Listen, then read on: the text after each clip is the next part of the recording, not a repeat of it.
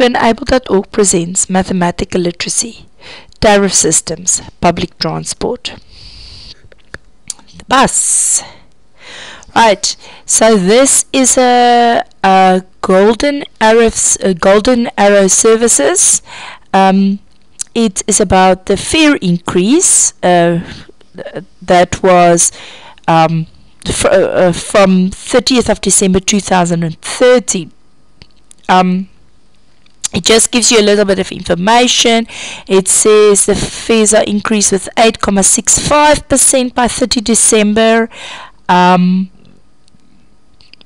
I just say why it's increasing. It's because the subsidy is not that great anymore, and they've added 75 new buses that they have to pay for. Then it says passengers using a 10 ride clip cards, which are valid for 14 days, can postpone paying the increased fares until the 12th January 2014 by purchasing their clip cards by the 29th of December. So that's passed. Passengers making use of monthly clip cards valid 37 days may be able to avoid the increase until the 4th of February by purchasing their clip cards on the 29th of December. Golden Arrow continues to strive to provide highest quality services possible to its passengers, and despite the increased bus travel remains a valuable public transport alternative to traveling by private vehicle viable. A schedule with details of scheduled fares can be found below. Alternatively, new fares can be obtained. Right, so if you're traveling from Atlantis to Cape Town, if you have with a current clip card, you pay 15 Rand 80 cents, but with a new clip card you have to pay 17 Rand 40. Per trip it's 35 Rand 35 cents currently, and the new price will remain the same. From, let's say, to travel from Bothaville to Cape Town, it's 8 Rand 50 with a current clip card, and with a new clip card it's 9 Rand 30. Per bus ride, 15 Rand 80, but it will increase to 7 Rand 20. From Kloofneck to Cape Town, it's 5 Rand 50, and it will increase to 5 Rand 90 with a clip card, 7 Rand 20 currently, and it will change to 7 Rand 80. Pensioners currently have to pay 4 Rand 80 with a clip card. With a new clip card, it will increase to 5 Rand per trip, and scholars under 17 will always have to pay 11 Rand 40 per trip and 12 Rand 55. Alright, so sometimes you'll see that it will be cheaper for a scholar to just get a normal clip card and not use a scholar clip card if they travel the shorter distances. Okay, so this is how we would read this, and I can ask you questions like, how much does it cost to travel from Blue Downs to Wynberg without a clip card? And then you'll just go across and you see, oh well, 25 Rand. Right, this is another part of the metro, this is about the metro bus fare. Now they have different zones with the metro buses, and it's also a tariff increase, 5% for cash, 7% increase for coupons. The cash fare in stage 1 is 8 Rand 70. Monthly, a 52 trip monthly will be 300 Rand 20 cents. 44 trip will be 254 Rand 10 cents. Weekly it's 8 Rand 70. 12 trip weekly is 69 Rand 20, and a 10 trip weekly is 57 Rand 20. 57 Rand 70. Scholars will pay a little bit less, and pensioners also pay a little less. So you can be asked any question, but let's quickly calculate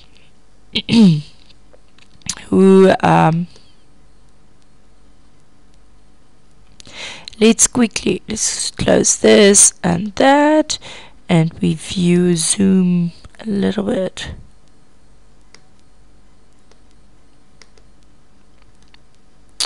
Okay, cancel. I want to zoom this to 200%. Okay, let's quickly calculate how much a text box. How much does it cost for a scholar per trip if they pay this 531 rand 10 cents? So we take 531 and 10 cents and we divide it by 130. And let's see how much it cost per trip if I buy the 130 trip and I'm a scholar. 531 and 10 cents divided by 130, so it costs you 4 rand and 9 cents. This is a rounded amount. Okay, let's just do the rounded equals. Simple. There's the rounded equals. See, almost equal to. So it's more or less 4 rand 9 cents. If you're a scholar in zone A, see, it's the first zone that we're doing calculations, and you're using the 44 trip card, you'll pay 177 rand 80 cents. And we divide it by 44. Then you pay per trip, almost equal to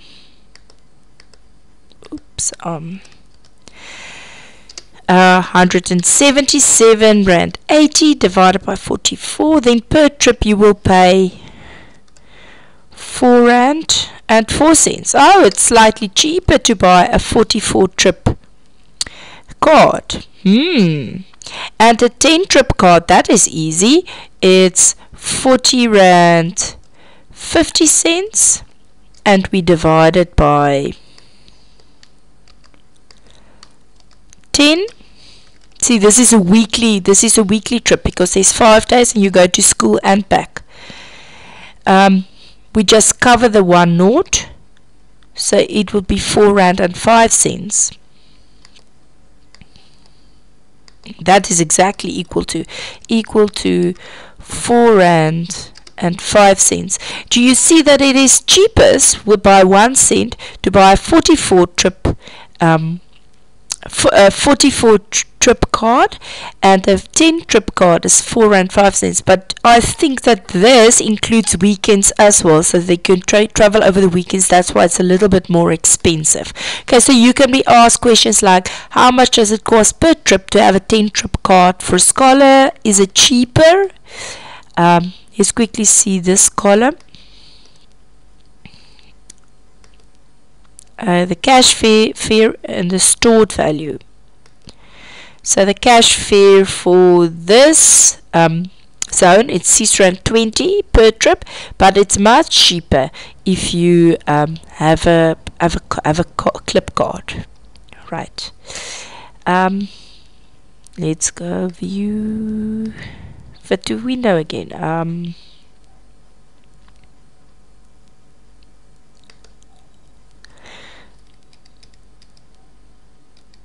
Right, trains. Now this is a Gautrain the fares of the Gautrain from the 1st of June 2013. This is just zoomed in. So from Hatfield, pay as you go, a single fare from Hatfield to Rosebank. We go across Hatfield to Rosebank is 53 rand.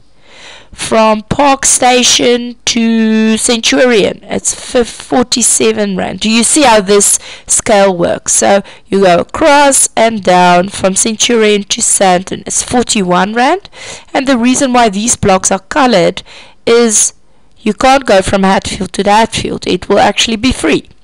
Right, let's see which is the most expensive card. There's a 57 Rand card, and it looks from Park Station to Hatfield is the most expensive trip. The cheapest trip, if you just quickly want to go on the Gautrain for a joyride, is from Marlborough Station to Sandton, or from Hatfield to Pretoria, or from Sandton to Rosebank, or from Rosebank to Park Station. Those are all 21 Rand tickets. During the off-peak time, it says before 6 o'clock in the morning, between 9 and 3 in the afternoons, and after 6. It's not valid over weekends and public holidays. It's not valid for travel to or from OR Tambo Airport. It's not valid for buses, and it's not valid for parking. But it is cheaper to travel during the week between 9 and 3. It's 15% less. So 18 Rand is from Pretoria to Hatfield, and which was the most expensive one? This from Park Station to Hatfield will be 49 Rand. Okay, so you can read the whole off-peak one, and then the 7-day train pass. You'll save 7%. It says the 7-day train pass gives 10 single trips between any 2 pre-chosen stations. So I didn't copy that, but Pretoria is the next one. From Hatfield to Pretoria is 189 Rand, which will be 18 Rand 90 cents per trip, because you just divide by 10. Okay, so it's a little bit cheaper.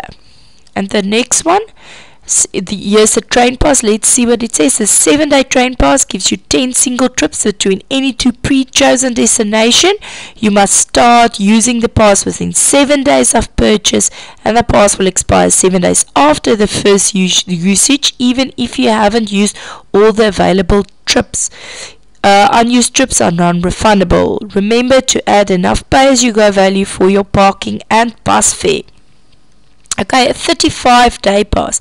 The 35-day pass gives you 44 single trips, so it's 22 days, between any 2 pre-chosen destinations. You must start using the pass within 7 days of purchase. The pass will expire 35 days after the first usage, even if you haven't used all the available trips. Unused trips are non-refundable. Remember to add enough pay-as-you-go value for your parking and bus fare. If you have a 7-day or 35-day pass, but then complete a different train journey, please refer to the website. Alright, so there will be a completely different thing. So let's do the Hatfield Pretoria one. 740 Rand. If we go 740 divide by 44, you will pay 16 Rand 81 per trip, which is a little expensive still. The most expensive one, wasn't it Park to Marlborough? No. Park Station, no, what was that? This one. 171886, Rosebank to Hatfield. 1866, remember it was 57 Rand, I think. So 1866 divide by 44, it would be 42 Rand 41 cents. Okay, so these are the different options if you travel with a Gautrain. Still much cheaper than to do a down payment on a car, pay the fuel cost, your time that you spend in traffic, insurance on a car. What else is added to that?